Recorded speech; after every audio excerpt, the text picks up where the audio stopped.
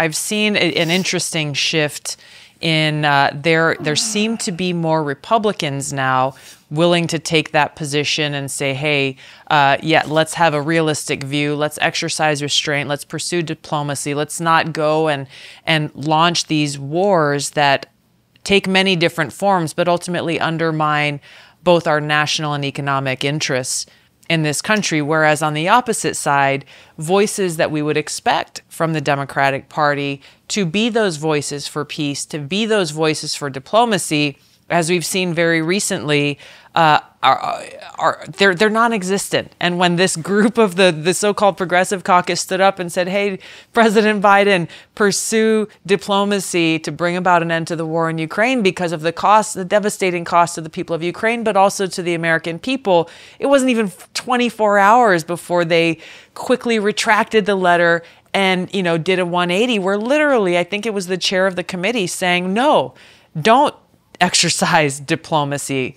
Why? How is it that the Democrats have gotten so far out of touch with where the majority of Americans are?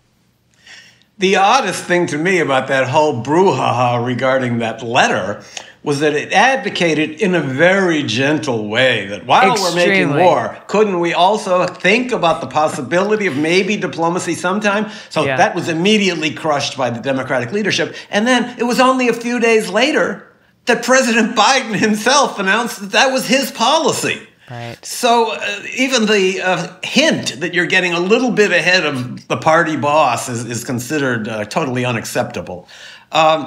Now, you're absolutely right in pointing out this phenomenon about the Republicans versus the Democrats, which I think is relatively new. I was really surprised, and I don't think of myself as a person who gets that easily surprised by what happens in Washington.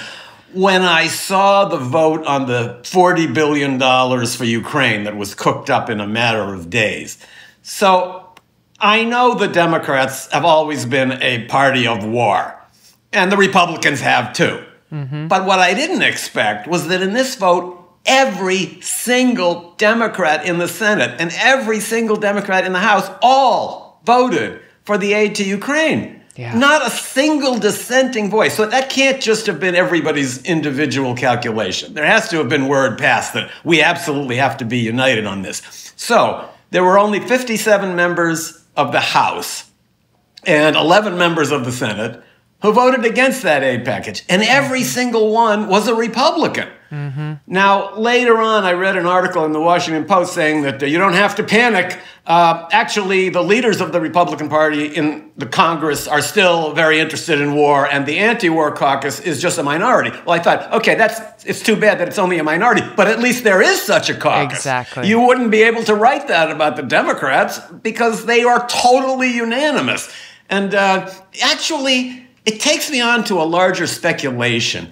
Sometimes I think that the idea of a restrained, modest foreign policy doesn't fit with the progressive ideal.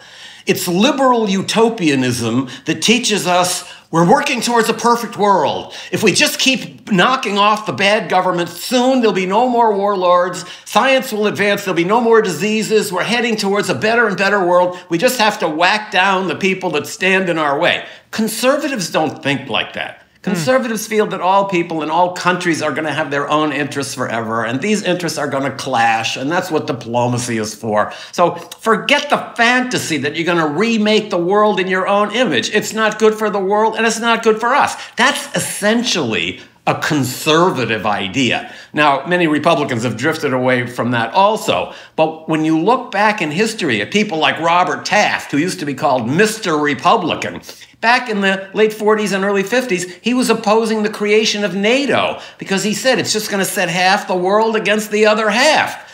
So this is a strain that runs deep in America. The idea of a modest, restrained foreign policy in which, as John Quincy Adams so memorably said, America goes not abroad in search of monsters to destroy, is very deep in our heritage. It's not something that's just been made up. Those of us who favor it are only trying to reclaim a very important strain in American history.